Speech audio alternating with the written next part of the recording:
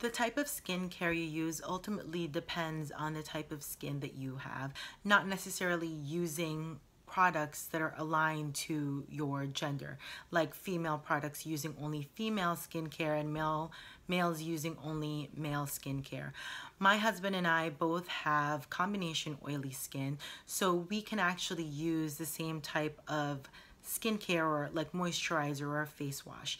I tend to not use his products only because the type of scents that are associated with male skincare are not the type of scents that I tend to go for. I like to go for a more fresh floral scent, which is typically associated with female products. But if you would like to use your husband or your significant other who happens to be a male's skincare, there should be no issue with that or any side effects.